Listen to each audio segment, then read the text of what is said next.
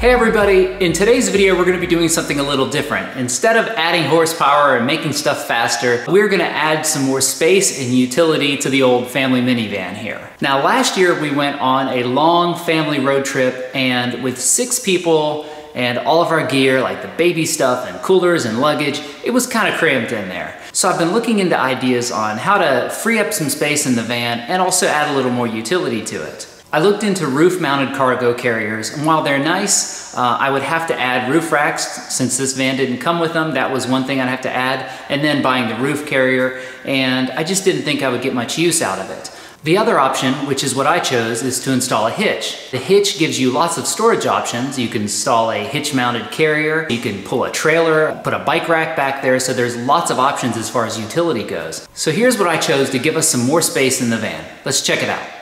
So first is this hitch from Curt, made specifically for the Honda Odyssey of this generation. Has excellent reviews and looks really great at first glance here. Built really strong, requires no welding or cutting of any sort, powder coated. Really nice heavy duty piece, will be more than enough for what we're doing. I've got some accessories to go with that. I've got something called a hitch tightener that just secures your load a little bit, keeps it from swaying around. I've got a ball mount. I've got a hitch lock. There's the hardware for the hitch. So to really make this job go smoothly and keep all of our hardware in good shape and from rusting over the years, I've got this Blaster Original PB penetrating grease. Now I love Blaster, use it all the time. You've seen me use it for years and years in the garage. This stuff is awesome. This is a brand new product that they just recently came out with. I didn't know about it. They sent me a little jug of it here to try. I've been using it all around the house on different projects. So I'm looking forward to using it here too. Really great stuff, has all the benefits of PB Blaster, but it's also a synthetic grease, and it has excellent anti-seize properties as well. So this will make a great complement to our installation here. So to really add more space to the van, I chose this Curt hitch-mounted cargo carrier. This also had excellent reviews, and the price was really great, I think, for the utility you get out of something like this. And then for our trip, finally, I went with this Reese cargo tray bag, which fits perfectly in that Curt cargo tray and is huge. All right, so our first job is to get the Odyssey up in the air. You do not need a lift to do this job. It's very straightforward, but a lift sure makes things easier.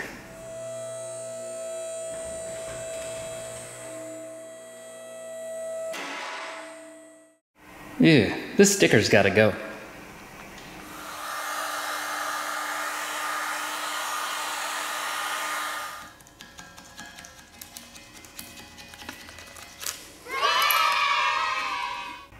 Okay, here's everything we need to do this job. I've got the instructions, got our tools, all the hardware. Let's get to work.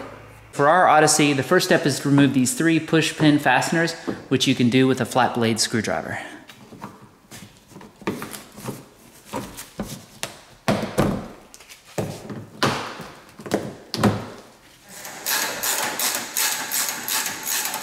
With all those loose, there's one more little screw we have to undo there, and that'll free up this plastic panel. Now this panel can come out.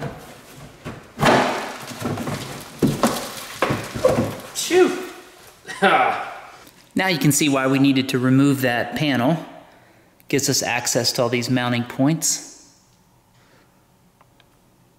Okay, the next step is to free up the exhaust from these 2 rubber hangers. This just gives us a little bit of room around the frame rail.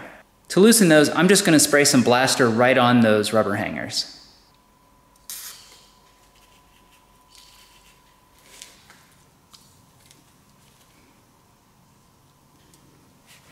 So after giving the penetrating oil a couple minutes to work, we can just slide this right off here.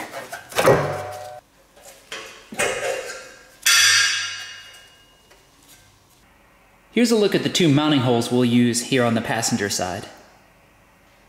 Over here on the driver's side, we're going to use these 3 mounting points. 2 of these already have a threaded insert in place. This 3rd one does not, and we'll be fishing one up into there. The next step is to clean all of our threaded mounting holes out with a brush. If they look rusty or dirty, using a thread chaser is a good idea too. These are nice and clean, so we're good to go. For that third hole I showed you that didn't have a threaded insert, what Curt gives you is this bit of fishing wire, a carriage bolt, a nut, and then a carriage bolt mount. And that'll slide through that hole and turning it into a solid mounting point. This is pretty common based on the hitches I've installed in the past, and it works really great. Before I send these bolts up through, I'm going to give them a little brush of the blaster grease to keep them from rusting and corroding. I'll wipe off all that excess too.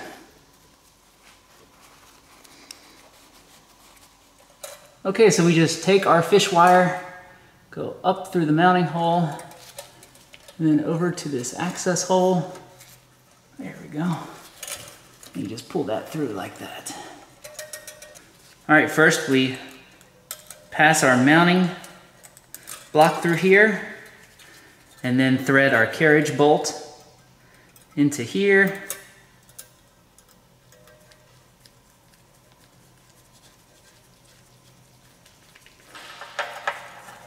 Okay, we feed the mounting block up through first, and then the bolt. And we fish it through. All right, and there we go, look at that. So for this next part, ideally you want a helper to help you hoist this heavy hitch up in the air. I don't have any helpers, so I'm using my trusty transmission jack. Do I wish I had a helper? Yes, I do.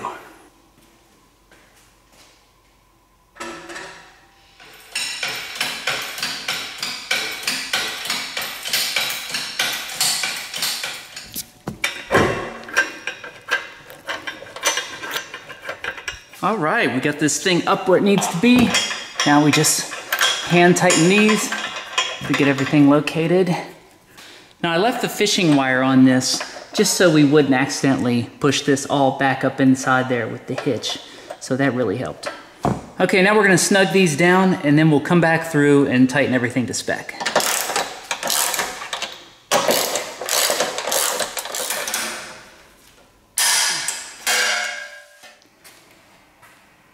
All right, we're done. Got the hitch all bolted up and torqued to spec. Exhaust hangers are back in place. And with just one small cut, I was able to make it so this plastic splash guard went back in place here perfectly. I'm not sure why the instructions didn't mention this, but it was a simple mod that will protect everything back here versus leaving it all exposed to the elements.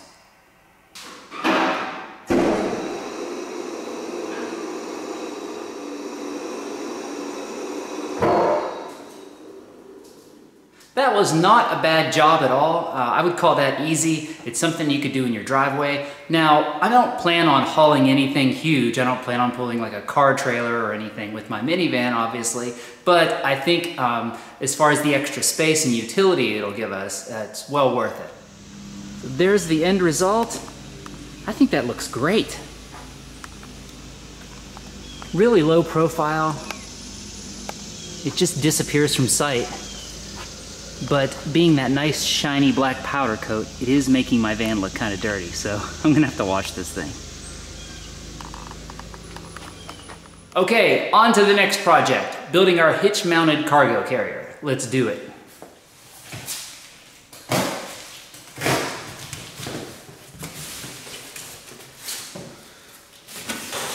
See, there's one half of it.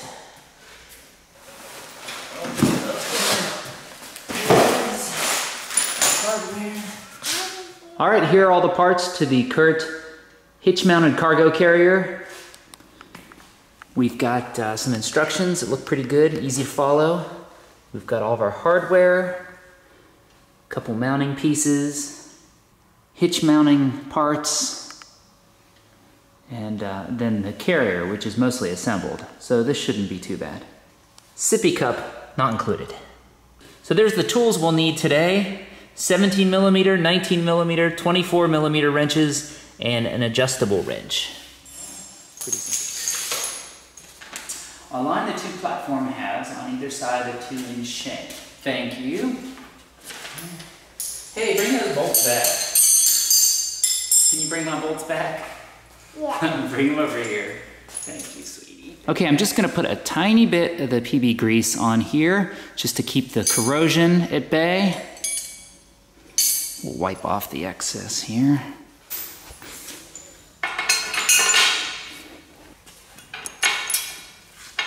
Here you go, Daddy. Oh, thank you.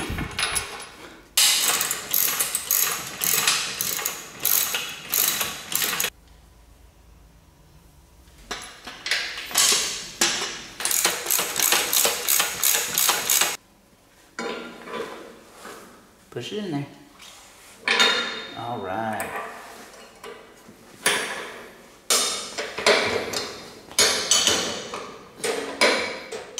Okay, there it is, all assembled.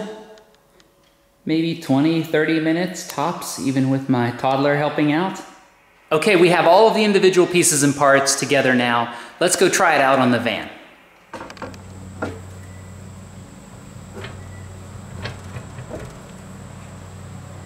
All right, next we're gonna put in our hitch pin lock. This keeps anybody from taking your brand new cargo carrier. Very simple design. Just put your key in there and turn it, locks it. Key back in, turn it, unlock it, boom. Now I see a lot of people online complaining about these things seizing up, and I would say that's probably due to rust and corrosion getting in there. So I'm gonna give it just a very thin coating of the blaster grease and we'll be good to go.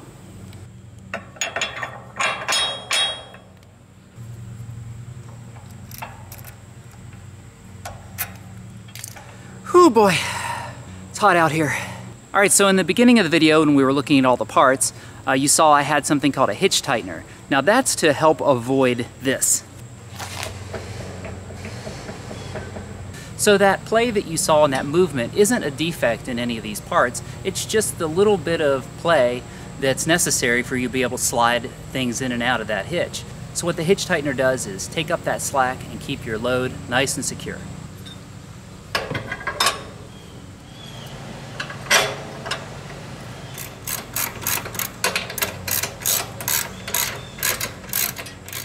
All right, now I'm shaking this thing good, and you can see it's just moving the entire back of the van. I would call that a must-have accessory for this kind of setup. Now, as you can see, this thing sticks out a good bit from your bumper. So if you want to be able to maneuver your vehicle a little easier, park and stuff like that, the good news is this thing flips up. Here we go.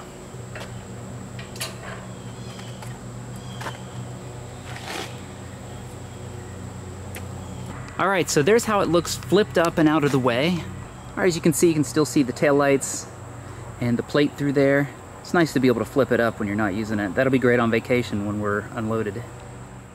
Okay, here's the last piece of the puzzle, our Rainproof cargo tray bag. Now, in the picture, it looks like a rigid thing that would sort of stand on its own, but it actually isn't. It's just a big floppy bag. So I'm going to build a little frame system inside. Here's a picture of that. Yeah, lots of people have done it online and reported that it works really great. So let's do that. Here are the things we need to build our cargo tray bag support. I've got 4 lengths of 10-foot 1/2-inch PVC pipe, 8 of these T-fittings, and 8 of these 90-degree guys. And here's what's in the cargo tray bag box. There's all the straps and things and hooks to tie it down, and then the big old bag. Okay, here are all the pieces. I'll link to some instructions on how to do this below if you want to do this yourself. All right, I think this is the perfect time for one of those sped up things with the music over it.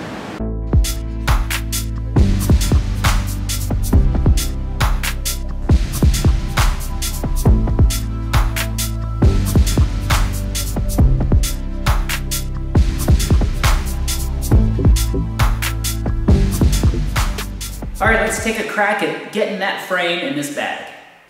All right.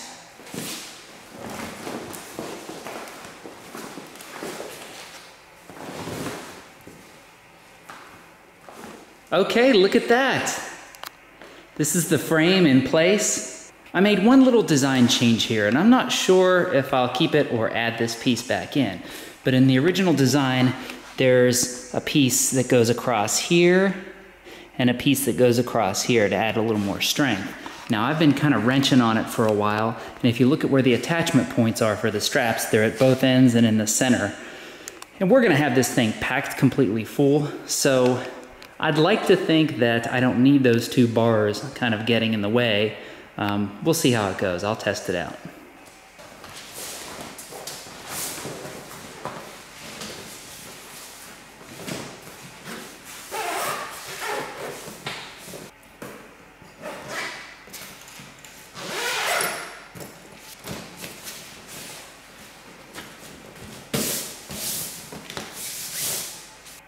I am pretty impressed with this bag.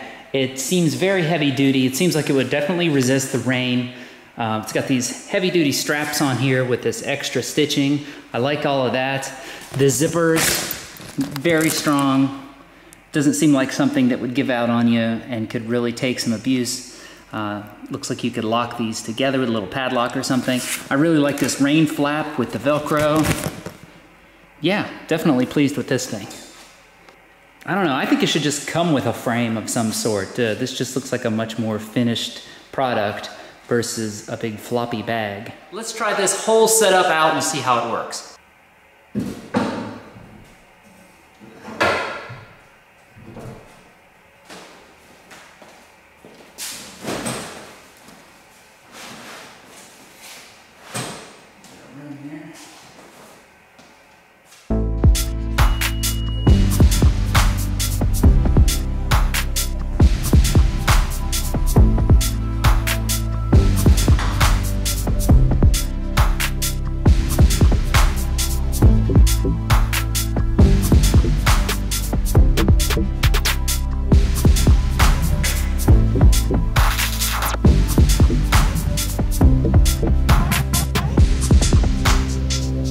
I'm really pleased with how all this turned out. I think I could at least fit 2 kids in there, which will make the ride so much nicer.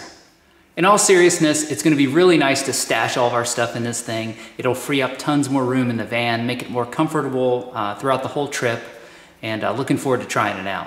And not to mention the other stuff we can do with this besides the cargo bag. I mean, we can haul garden supplies. I'm definitely gonna put a bike rack on this thing. So looking forward to doing all that.